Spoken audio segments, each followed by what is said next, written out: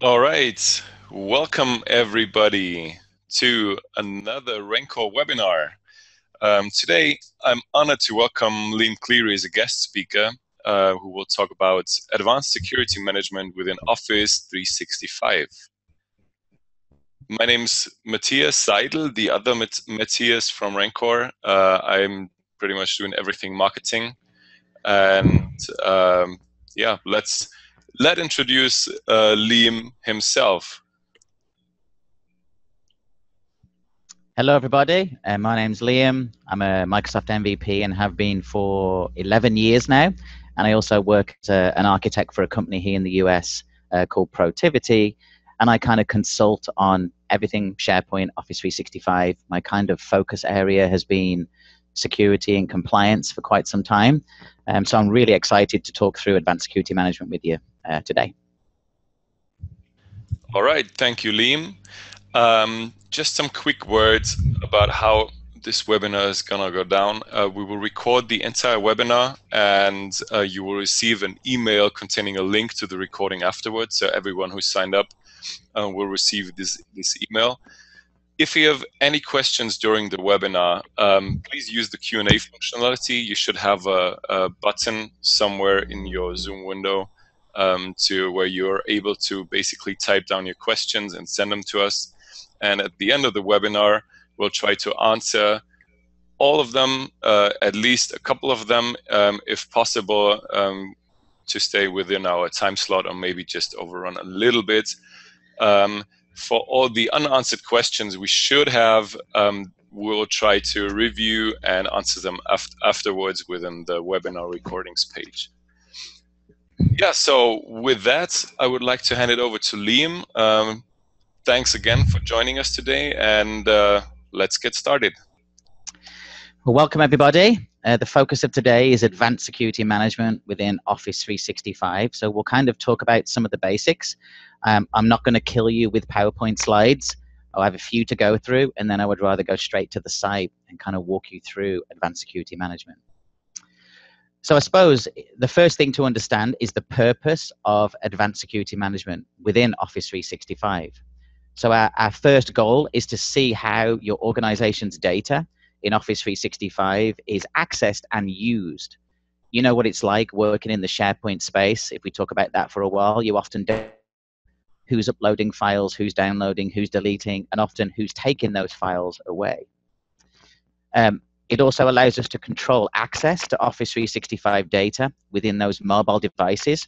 You know, as given a world where everybody has a cell phone, a mobile phone, a tablet, whatever it would be, and they want the data on the move.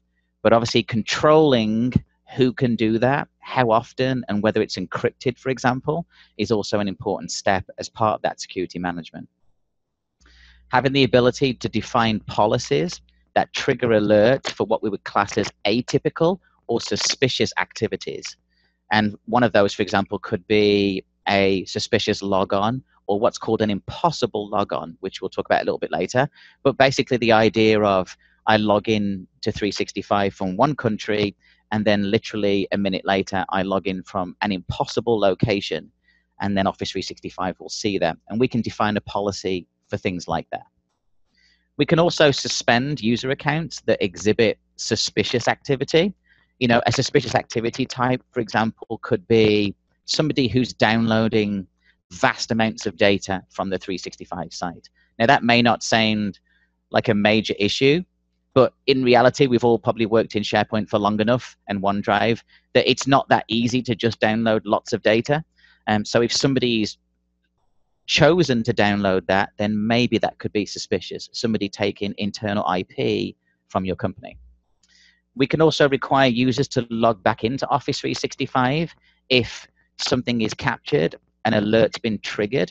That's a kind of a basic security mechanism to say, well, hey, Liam logged in, something happened, he violated a policy which flagged an alert. Let's make him log back in again to prove that it's him. So if the account was compromised, you know, at least we could capture that. And then, of course, we can create a security dashboard. Everybody likes dashboards. Everybody likes to see bars and charts that kind of explain the numbers of what's going on, you know, how many people have done A, B, and C. So that's kind of the purpose of advanced security management. Now, from a licensing perspective, it's really important to understand how we license 365 Advanced Security Management, or what's referred to as ASM. It's part of the E5 Office 365 license by default. So you'll get that if you're at the E5 level. If you're not using an E5 365 license, then you can add it to your existing license as a separate add-in.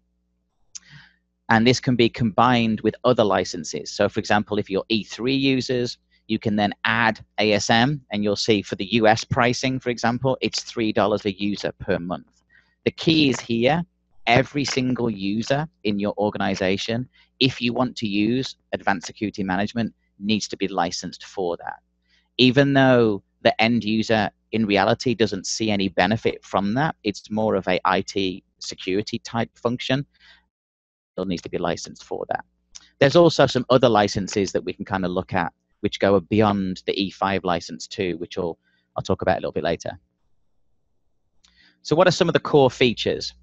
Well, the first feature is threat detection. I always love that phrase. It sounds very grand, something really important. It's about detecting threats in the organization. Then, of course, we have what's called enhanced control, which is the ability, after we've inspected the logs and everything else that comes in, we can then apply controls to that. So, for example, controlling an application and determining whether it's allowed to have access to Office 365. And then, of course, we have discovery and insights. The threat detection is all about identifying high-risk, abnormal usage and security incidents, and that's using some behavioral technology in the background. Enhanced control is about granular controls and security policies that you can define. Now, there are some out-of-the-box policies, but you can obviously use those, or you can create your own policies based on specific sets of criteria, and we'll walk through that in a moment. And then discovery and insights just gives you enhanced visibility into Office 365 usage, especially when you combine this with, for example, the audit log components in 365, or even the content search components. It'll give you a full picture of what somebody may be doing. So I suppose the user story is something's got flagged up. You know, Liam's been trying to download lots of data. We're not quite sure what that data is. We just know it's being downloaded. So we can then look at the initial audit logs that come through and check what I've been doing. So I can start to build a picture and then determine what the outcome should be. So for threat detection, it covers specific areas. Is looking at user activities. So what it does, it looks at you as an individual user and monitors what you do. It looks at what your normal set of working would be, and then kind of takes a baseline for that one. So for example, if you just opened up email every day and wrote a few Word documents and went to OneDrive, that would be the pattern it would create. If you suddenly started then running remote PowerShell to delete things, that would potentially get flagged up because that's not your normal user activity. It can also capture administrator activity, and that's one of the first things that gets set, and captures even what I would do as administrator. So even me or you as an admin isn't excluded from this process. It uses behavioral analytics, which is captured from some of the undercover components that are part of the Azure and Office 365 stack to kind of base it around what your normal behavior would be. And then, of course, it brings in what's called Microsoft Insights. So Microsoft have a threat detection core service that they utilize and run, and Office 365 and Azure are fed from that component. So some of the latest threats that would be out there are moved into Office 365 so that they can also be captured. Now for enhanced control, it's all about activity policies. So what type of activity are you doing, and applying a policy to that. So are we uploading? Are we downloading? Do we want to capture something when everybody checks in a page, for example, in SharePoint? The controls are location and device aware. So for example, by IP address, by country, is it a Windows machine? Is it a Mac machine? Is it a mobile device? Is it a tablet? We can obviously define controls based on that too. It's also user aware. It knows exactly who the person is. ever tells you it's all anonymous, it's not. It knows exactly who you are. It's Big Brother. It monitors you by name and knows exactly what you have done. And then we can notify an alert. And this is great because I can specify notifications to go to me. I can send something to somebody else like a manager, or I can send an alert to a security officer that needs to obviously make a change or speak to the individual. For discovery and insights, it's all about the dashboard. Right when we go into ASM, there's a dashboard that's available that you can see some basic information. It does app discovery. So for example, it will see the kinds of apps that are trying to connect to Office 365, and we'll be able to register those apps, whether it's a SharePoint Online or OneDrive or Office 365 or something else. You will see those apps and it will do some automatic discovery on those apps. It's also about shadow IT control. Now, obviously, ASM is the smaller brother of the Big Brother component, which is Cloud App Security, which we'll talk about a little bit later as well. But shadow IT control, it's about understanding which people are trying to almost circumvent the components that you have. Now, you all may know that there are those individuals probably in your organization that will always use something else other than what you can provide. And that's the shadow IT control. And then we have this great feature where you can bring your on-premises logs. So for example, let's say you have a Checkpoint firewall or a Cisco firewall or something else. You can dump those log files and then import them directly into ASM to augment the actual log files that come through. Because one thing that Office 365 does, and I suppose it's a core thing to understand, is it only looks at things that are trying to connect to the 365 services, nothing else. But if you have traffic coming from your organization and going through a firewall to get to something, it has no concept of that data. So that would be something that you could then upload into the system and you'd be able to see that as well. So that's enough of me talking about that. Let's go straight to a demo and look at ASM. I'm just going to move between the windows.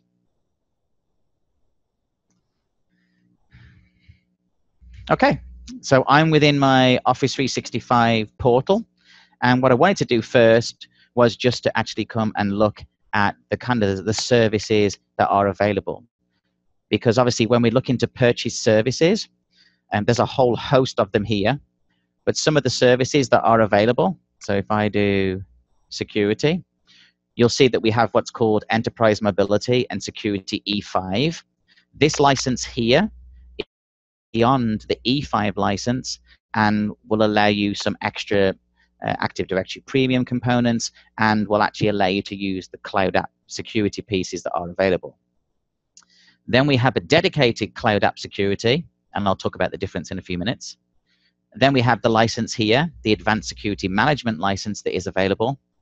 And then you can see we have an E3 security and enterprise. So there's a few different licenses that are available to us. Obviously, I'm just showing US prices, but obviously it's different world round. So there's different components that we can add to the existing licensing.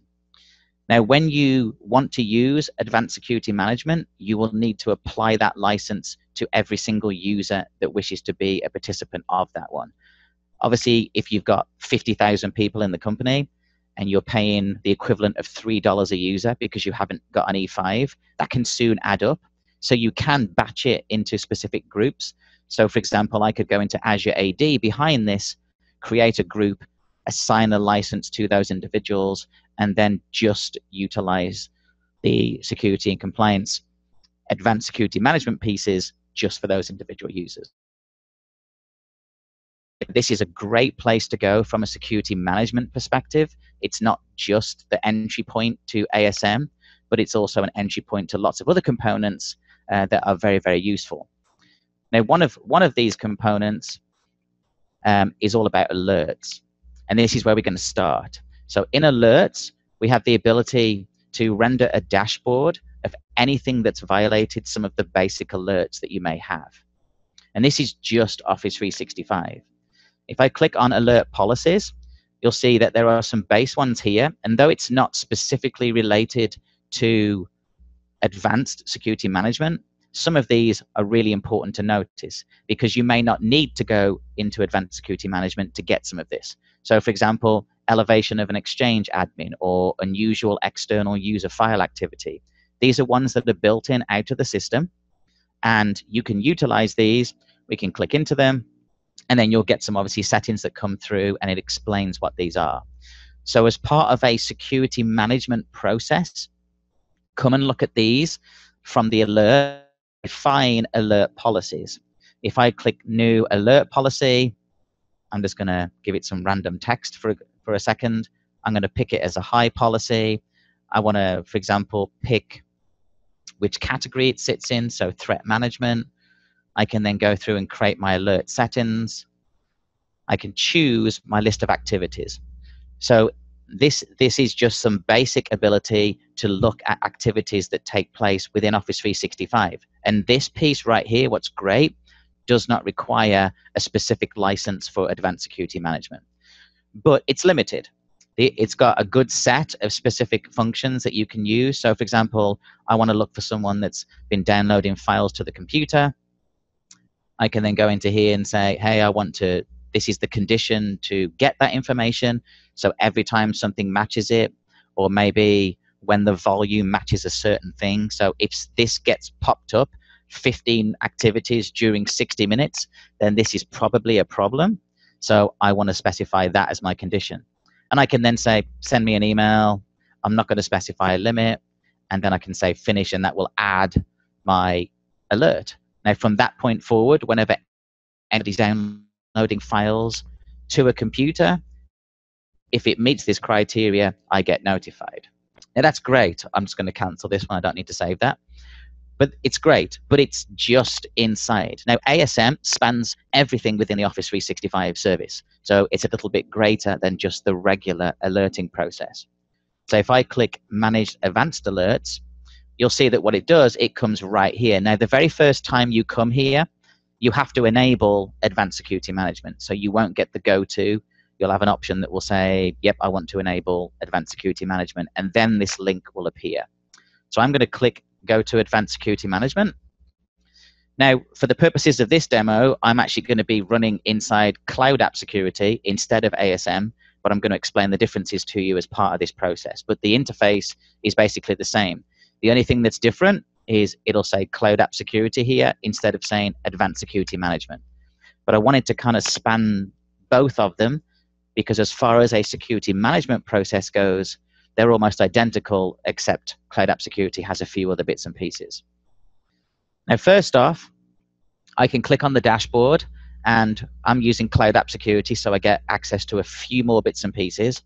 So this is kind of like a quick sell to you, that if you really want to go all out, full Big Brother, and control everything, then Cloud App Security is where you want to go. Advanced Security Management is a subset of this. So here's my dashboard. You can see it's given me, these are the files that have been monitored. These are my accounts. I've got 6,500 activities that have been monitored. And then it gives you a breakdown of specific apps as well as different risk types. So this is a great way to see it. And of course, if you have alerts that have come up, you can see the alerts. I can see the violations, the content violations, etc. Now, of course, this is just me using a tenant, so I don't obviously have loads of violations here. But if I want to look at the activities, I can simply click on the number, and this will take me to the activity log. Now, the activity log does literally log everything. So as we scroll down, I'm just going to give you a kind of a rundown of some of the pieces. You can see, for example, I've got Exchange logging in, and then you'll see I'm trying to access a file from OneDrive, and notice it tells me it's a PC, it's running Windows 10, and it was using Chrome. So instantly, I get more information about an activity than I would if I was using the regular alerts, because I can now see exactly what's going on. So if we take this activity, for example, and just click into it, you'll see that this was basically me getting my image, just something that was loaded, you know, my regular thumb image for my account.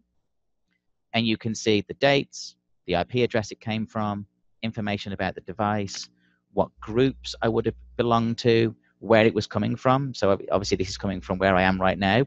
My ISP, as well as I can view the raw data at this point, and this gives you a JSON object that you can actually see more information about that. So this gives me, the list item object I was trying to get to. So I can actually download that. And if you have another application that supports JSON, this is great to be able to bring these out and then augment other applications with the JSON information that comes back. So that was just a quick 30-second stop. Now, really, this is where we kind of control everything. So you'll see in the Discover, this is where I can upload logs from on-premises. Now, obviously, I'm not going to go through that process today because that would require having to have a checkpoint firewall or something else and bringing it all in. What I'm going to focus on is these three options here. And I'll explain the differences between ASM and Cloud App Security.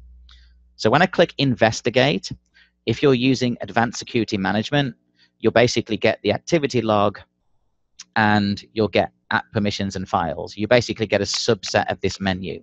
When you're using Cloud App Security, obviously I get a whole host of information that's available. Now, when I click Control, it's exactly the same menu, policies and templates. Now, obviously, there are extra policies and templates available in Cloud App Security versus ASM. So let's start by looking at some of the templates that are available in the system. So by default, you can see, for example, a new popular app. So this will alert you when new apps are discovered. Unauthorized domains, multiple failed logins, anomalous behavior from a user, CRM compliance, high upload volumes, mass downloads by single users, a risky app. Obviously, you might be wondering how that works, but there's a process built in. User logon from non-categorized IP, potential ransomware, file containing PII. And then we can keep scrolling down to the core templates. And there's pages of these templates that are available. And you can see that the DLP engine components are also being built into ASM in order to bring that information through.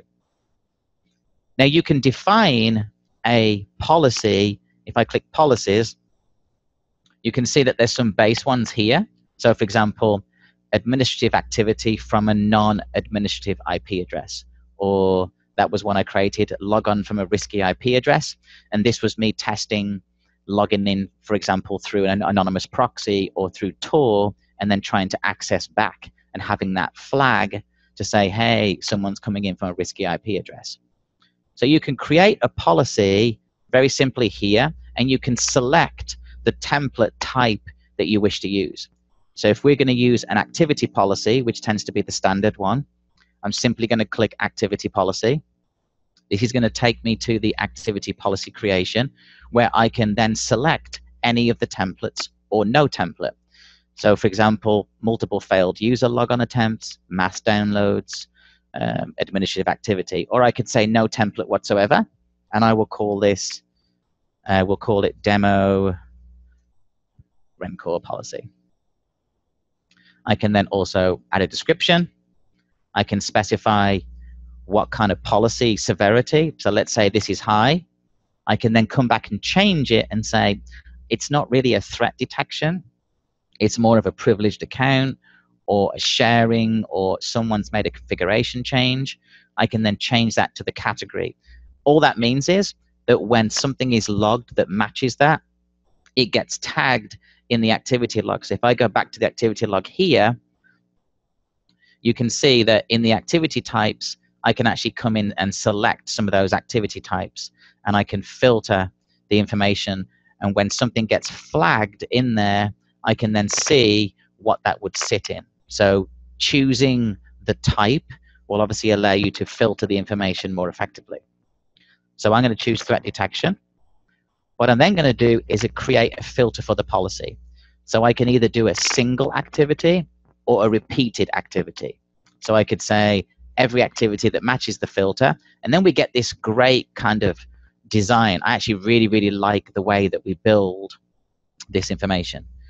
So you'll see, for example, here, I can say, well, let's pick an activity type. I can say I need that to equal, and then I can go in and say access a file. So for example, I can say every time this activity takes place, which is access a file. Now, I would suggest that you didn't do that one, because that would obviously pick up every single time.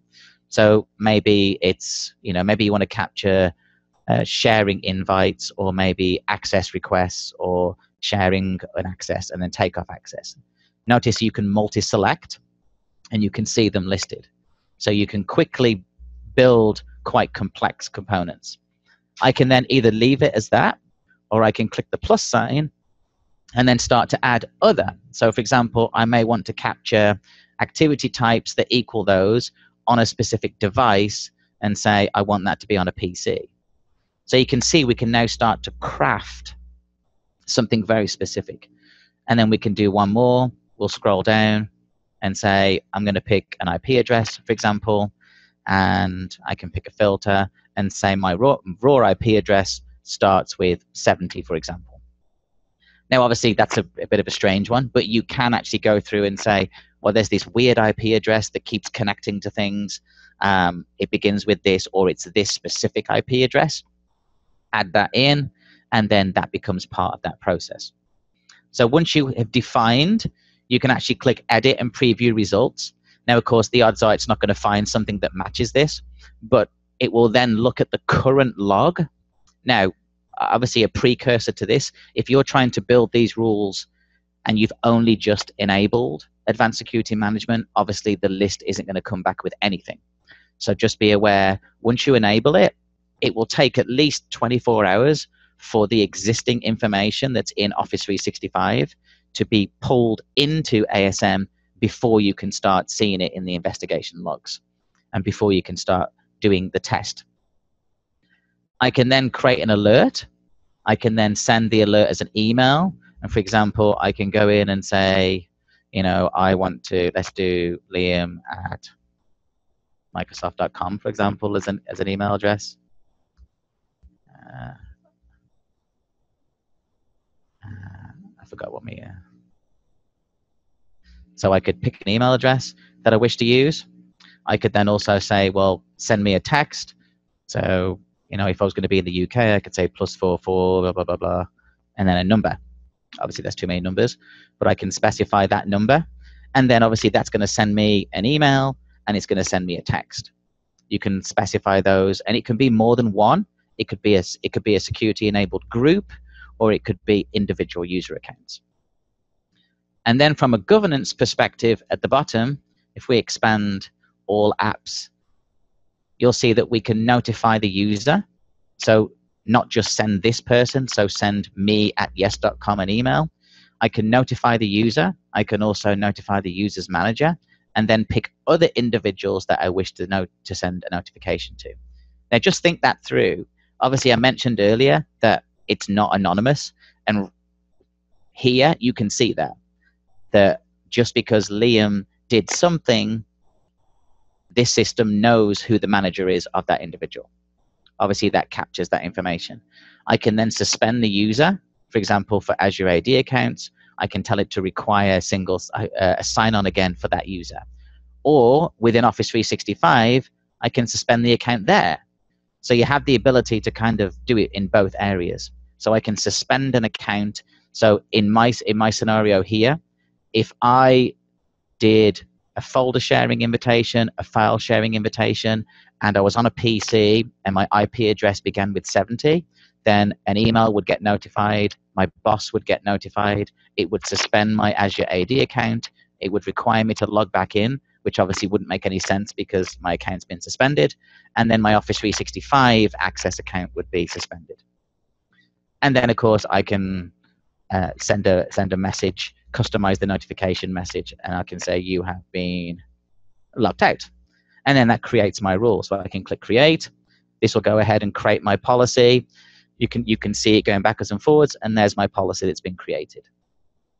Now at any point, you can click on the gear icon, and it will take you back where you can modify those settings. And when those settings have been done, you can simply click update, and that rule is updated instantly. I can also then disable or delete the rule at any point by coming back into here and choosing disable. Now, when you choose the disable, it's obviously going to say, are you sure? Yes, I am. And then it obviously gets tagged as disabled. So that's creating of a policy. Now, once those policies are in place, obviously, it will just start working naturally. Now, what about if you don't know what the policies are that you want to create. And this is normally where I would suggest you start, that you may not know what you want to capture. You may not know what you want to be alerted on. And definitely, you don't want to be notified on everything. Nobody wants to get that many emails. I'm a great advocate of choose wisely the specific notifications you wish to get. Otherwise, it becomes useless at that point because everybody then creates a rule in Outlook to just delete those emails that come through. I do the same thing. So an easier option is to go to the activity log. If we look at the activity log, we get a list of the types of activities that are taking place. So for example, you'll see that there were some commands that were ran. If I keep clicking through next and paging through the information, you'll start to get a picture of what individual users are doing in the system. So there's lots and lots of these run commands. Now, if I wanted to pick one of these and say this access file one that we looked at before, I can then look at this information and I can then determine what I want to do with this. Now, if I go here and click on the right, you'll see that I can also view activity of the same type. I can view all the user activity for that specific user, or from the same IP address, or from the same country or region. So if I choose same IP address, for example, you'll notice this now filters. Oh, and there we go. There's some updated activity that we literally just did. So you can see that it's even capturing like that activity as we go through. I can then come through and specify the users. So I can say, actually, I'm going to use my Liam account. I could pick any of the other accounts that I've got. And this will then filter to just me. Now, once we've got this information, you'll see we have a button here that says new policy from search. So notice the criteria. We've got username is this one, IP address is this. So let's go through and select an activity, and I could pick any of these activities up front. So let's say we're going to choose access file. This will then limit the results even further. So now we have 3 sets of filter that we're applying to the list. So this should give me everything that Liam from this IP address accessed. We'll give that a second to load. But while that's loading, there we go. That's all the files that I tried to access. I can then click new policy from search, or what I could do is click advanced right here, and then we go back to that nice way. So if you're trying to understand how to construct the queries correctly, if you go into basic mode, do the filtering, then click advanced, it will then explain and show you how to build those. I much prefer building them this way. It's kind of, I suppose in some respects, it's almost like SQL type based, where it's like select IP address, and raw IP address, where it begins with this, etc. So once you have the criteria correct, new policy from search will take you to the new screen, where what you'll see is it doesn't pick a template, but when you get to here, that's all been copied automatically over. So this is a great way if you don't know what you want to capture. Don't create the policies yet. Let it log the information over the next, I always say give it a couple of weeks for it to start building a picture of your organization, and then go through the log and start creating the activities and the policies that you need to have. So I could then create a policy from this one, change a few settings, send an email address, the same thing that we did previously. So it's a very simple process. It's just easier to kind of look at what's going on. Now, of course, we can also do locations, and they have obviously all the countries in the world that you can go through. So I can say everything in the US, and then it will start to obviously filter information out. Now, what's important is actually the app, and this gives you a list of the apps that are currently connecting to your Office 365 in some instance, or are actually part of Office 365 that are registered. So for example, Exchange Online, Power BI, Microsoft Teams, whatever it would be. So if I click Microsoft Teams, this will filter out the activity and say, hey, has anybody in your organization tried to use Microsoft Teams in the US? And then give me that same information back. So there's a list of apps that you can see. And you'll see that we have connected apps listed here. Now, if I click connected apps, you'll see that I have OneDrive for Business, SharePoint Online, and Office 365. Now, if I wanted to, because I'm using Cloud App Security, I can actually add other applications. So I can then start to bring in, for example, if we're using Dropbox, I can then start to see Dropbox notifications come through, because obviously you're now going to protect Dropbox via Cloud App Security and Office 365 and Azure, and then I can start to see that information. So these are the currently supported applications that will work as part as being connected apps into the Cloud App Security and ASM. If we go back to investigate, I can then go through and click files. This will then give me a list of files that are being accessed. So I don't actually have to go through and look at the activity log and then pick out those ones. Excuse me. I can actually click files and it will give me a filtered view. If I click accounts, this will do the same thing, but notice what I get this time. I can now do internal or external users. So I can now start to see who's coming in. So if I click external, you'll see that there's some accounts here. Obviously, these are just SPO accounts, and then I have an application account that's being used. If I choose internal, then obviously these are the accounts that come through. But you'll see that we can quickly see accounts at this point. I can then drop onto here, and notice what I get this time. Because I'm looking at accounts, I can get taken to the Azure AD accounts settings, or I can then start to view really detailed information about the specific accounts. I can actually also come in and just say, suspend the user right now, require the user to sign in again. Now, obviously, this is all based around you actively looking at the information and then being able to come into here and just say, bang, there we go, do that. So if I choose view owned files, excuse me, this is now going to do a different report. It's going to say, go and get me the owner of the files. And then I can see a list of everything here. So you can see it's very, very powerful. It's actually interrogating Microsoft SharePoint or other applications and now giving you, well, what are the files that that individual user owns? And of course, if we go back, I can then view the user page. We'll wait for this one to load. This will take me to my specific account. You'll see that my last activity was 8 minutes ago. You'll see that I'm a member of all of the groups. That's my Microsoft account. You can see there's my activity that's taken place. I can see there's a map which shows me exactly the locations that I will have come from. Notice that I can go through and say, well, in the last 6 months, show me the activity, and you'll see there's a few places that I've logged in. So obviously Virginia seems to be the biggest one. Then we've got some places in Canada. There's some places in Europe. I think that's actually the Netherlands. That's when I was testing Tor. And then you can see the specific apps that I've been using as an individual. And then as we scroll down, you can see some basic activities. Obviously, there's no alerts. I can see the activity log. I can then see any reports that have been generated and a whole host of other information that comes through. So you can see it's very, very powerful that I can simply click on that object, the user, and get more information about you as the individual user at any point.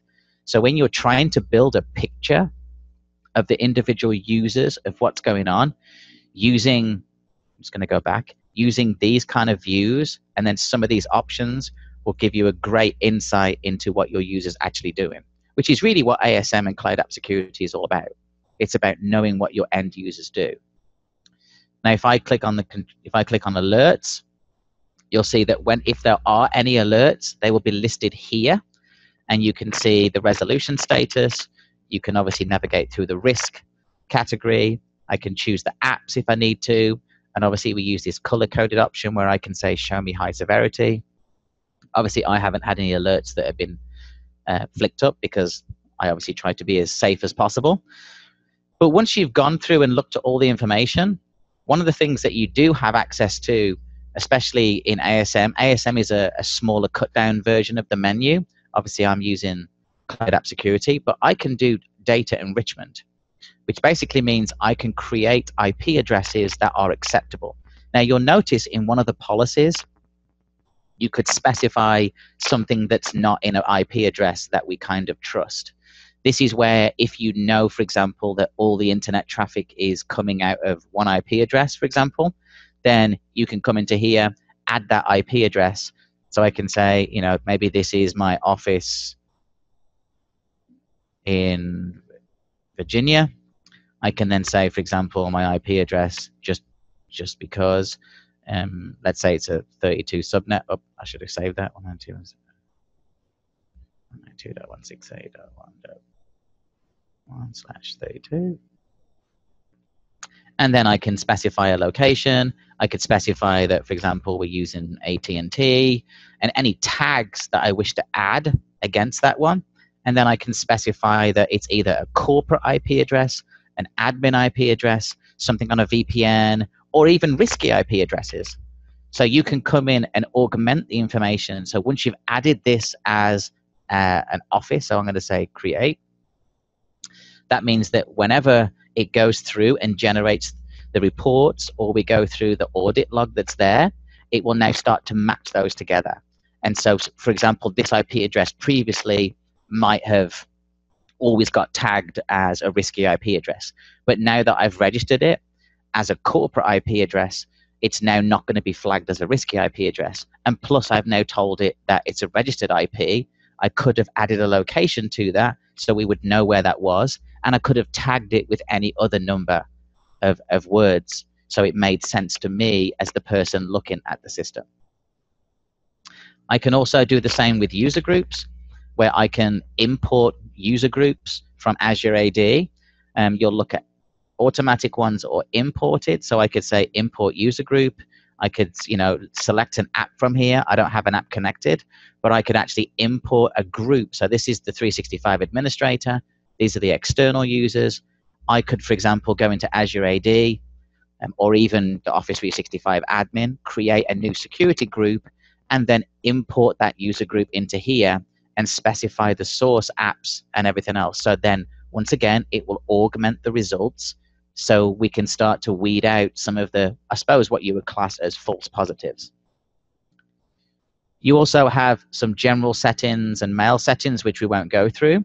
But what you also have is, if I go to the governance log, you can see that there are some governance tasks that you can also look into. So Active Directory imports, restore from an admin quarantine, restrict to collaborators only, disable an app permission, the scanning for advanced. So all of this information is also logged. So this isn't just about users. This is about everything that takes place within your Office 365 tenant, whether it's an admin function or whether it's an end user, or whether it's a specific application, whether someone's trying to run PowerShell, or whatever else it would be. Now, lastly in here, we have what's called log connectors. Now, in ASM specifically, it's not as advanced as the Cloud App Security version, but this is the ability for you to bring in a log file from on-premises. So you create the data sources. So I can say, this is my appliance. So you'll see we've got Blue Coat, Barracuda, Checkpoint, Cisco, all different types of firewalls that you can then export the log files out of. And then you're going to determine whether it's going to be an FTP or a syslog. And then once you've connected that data together, you'll then determine the automatic log collectors to be able to bring that in from those machines. So you have to have a component on the physical machines on premises that will then take those logs and push them out to Office 365. You can then say automatically upload those, and then it'll just take a little bit of time once it's been uploaded to actually augment the data. So then when you come into activity log, not only will you see me and basic Office 365, you'll now start to see information coming from your on-premises firewalls to augment the values, which means that you can then start to create better policies, because you can say, oh, hey, well, if Steve is trying to connect on-premises to do something. So to give you a real-world type of example, I recently did some work for a specific client, and using ASM, we were able to find out that there were a set of individuals that had connected an Amazon Echo, Alexa, to Office 365, basically for calendar and email. And obviously, no one knew that had even happened. And that was the most important thing. No one knew until we walked through the ASM and the cloud app security and said, hey, hold on a minute, somebody has this application connected. And so instantly they just went in and said, we're going to block the application. So that application was then blocked, and then a conversation was had with the individuals to say, hey, you really shouldn't be just randomly connecting things to Office 365. So it's not that you're trying to control everything. I know it does look very Big Brother-like, that I can control, I can block, I can remove, I can suspend, but actually it's just about protecting your content that exists in your corporate environment. It's all about the IP that you own so that you can control it. Now, if I choose app permissions here, what we'll see is the list of apps, and this is where you'll get the list. So for example, I have the Graph Explorer, which I'm sure some of you have used, 365, and then I created a demo API. And my demo API, if I click into it, is basically just calling out to a specific API in SharePoint and trying to get information out. It's kind of been authorized because admin consent when I put the app into the organization. So if you don't know what that means, when you deploy the add-in to Office 365, you obviously deploy that in, and then there's a level of admin consent. So this one has already been consented by me. But if I wanted to, I could come in and say, mark the app as banned. At that point, it doesn't matter who authorized it. The app will get banned at that point, and I can then block access to that. So for example, we take the Graph Explorer. I could do exactly the same. I don't know why you would do that, but for the Graph Explorer specifically, but you could ban that app as needed.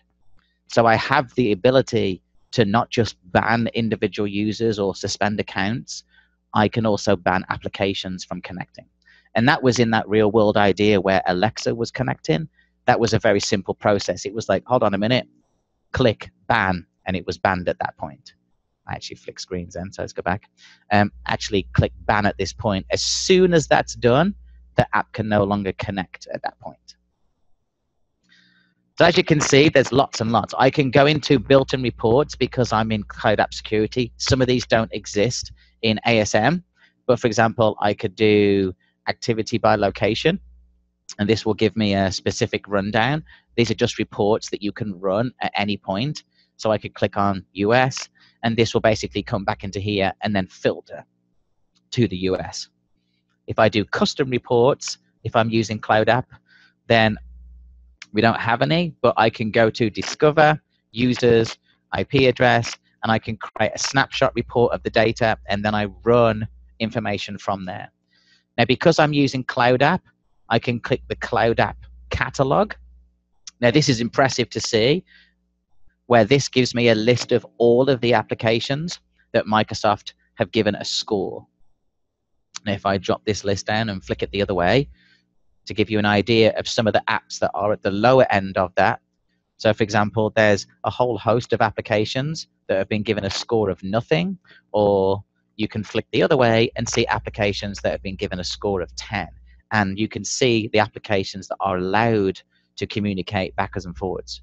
Now, this is only part of Cloud App Security. This isn't part of ASM. So that's one big difference. The Cloud App Catalog has 13,000 applications that you can use, you can ban, you can allow, and you can see a score for those applications. And as you add your own applications, they will also get picked up, and you can then define a score for those applications too. So that kind of gives you an overview of ASM, and then obviously some of the cloud security management pieces that are there. So let me just flick back to my PowerPoint deck.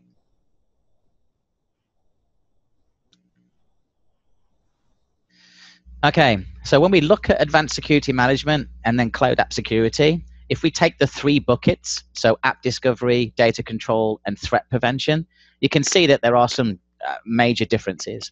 In ASM, it's going to discover the apps that have similar functionality to 365, and you can do manual log upload only. If we compare that to cloud app security, it's 13,000 apps, it's ongoing risk assessment, it looks for anomaly detection for those apps, and you can do automatic log upload too. For ASM, it uses existing Office 365 DLP, or basically unified DLP. You can use Azure AD Premium if you have that as part of your licensing for user and session control.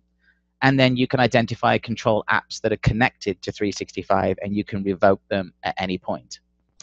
If we're using Cloud App Security, I can do policy settings and enforcement. You can do DLP and data sharing controls as part of the sanctioned. You can identify and control apps. You can revoke access. And you can use, once again, Azure AD Premium for user session and control, but also you can do SAML proxy for non-Azure AD customers too. So an extra bonus as part of the data control. When you look at ASM again, it does anomaly detection and security alerts for 365, and you can do manual and automatic remediation. If we move to Cloud App Security, there's a dashboard, it shows the violations, it does threat detection and anomaly detection across all of the SaaS applications that you may have connected. And then, of course, it has manual or automatic remediation. So what are some of the key takeaways? The first one, purchase and assign your licenses. Even if you want to play, you can get a trial of ASM, just like everything else in Office 365. So if you want to get the trial and assign the license in, by all means, go ahead and do that. You don't actually have to purchase it after that. An interesting thing is that even if a user doesn't have a license, the user is still picked up in ASM anyway. So even though you have to legitimately be licensed for every user, you could go through a trial process, assign the license into a few people, but then just use it to be able to look at information. But the moment that you decide to go forward, you need to purchase for everybody. Set up some basic alerts, not just in the alerts in the Security and Compliance Center, but obviously let it log the information and then going through and create some basic alerts. If you're a global organization, then maybe you want to go through and augment that with the IP address ranges and then start to block anybody that comes in from an IP address that you don't know. Combine that with the audit log searching, which isn't part of ASM. That's just part of Office 365. You can just go into the standard audit log search, perform searches, and then create alerts based on that. So you've got these two components that work together. You've got the audit log that's capturing everything. You can create alerts for that piece, and then you have the big brother of that, which is ASM, capturing all of the specific activities and things that you would class as violations if they were to happen. Utilize on-premises log uploads to augment the data. It's actually really powerful when you have it to be able to put them in. But obviously, you need to make sure that your application you're using as your perimeter protection is actually supported as far as a log upload goes. And then finally, trial the Cloud App Security. Just the same as ASM. If you want to go to the big brother and do everything, then in reality, if you wanted to do a full trial of security management in Office 365, you're going to take your existing license. So let's say you have an E3. You'll add on the E3 plus security. You'll add on the Cloud App Security, and then you won't need the ASM license at that point because your Cloud App Security supersedes the ASM license. Those will be the trial licenses that you'll need to apply so that you can then start to do the simple things that we walked through today. Okay, so it's that time. All right, perfect. Thank you very much, Liam. We have a couple of questions already here, so if you still have some questions, feel free to type them in the Q&A.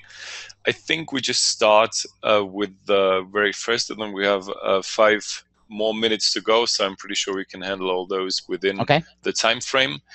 First question comes from Anthony, and he says that he's pretty sure that ASM also is part of Office 365 F1 product of the suite. Is that correct? Yes. Okay, short and precise. Next question. Yeah. Is there more to the story? Feel free to elaborate. I didn't mean to cut you there. No, not for that one. No.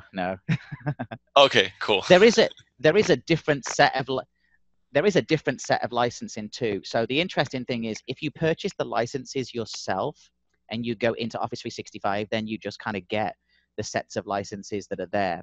However, you can also get very strange sets of licensing if you purchase them through a CSP, so a cloud service provider, that obviously a registered one with Microsoft.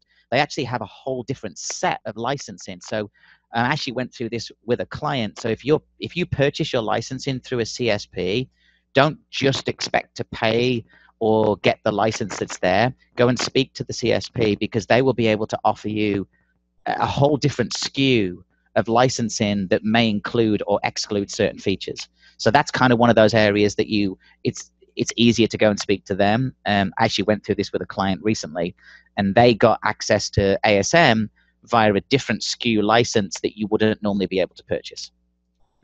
Mm-hmm. All right. Next question from VJ. He can get access to these data programmatically to report on activity log. Is there a way to do that? So there's no kind of external API to be able to call into bits and pieces there. You do have some level of PowerShell access to be able to get information, but the whole idea is for you to go into the application itself to get that information. In the future, there may be some extra endpoints that become available. There is one area that is available in Office 365 and parts of ASM, and there's a service API that's available. It isn't very feature rich. The idea behind that is really based around, if you're using System Center on premises, that you can actually hook into the service API and retrieve a whole host of information, for example, like audit log information, and bring that back down to System Center. So that's the only entry point that you've got right now. That may change in the future, but I'm not on the ASM team, so I'm not 100% sure. All right. Last question for now from Alexander.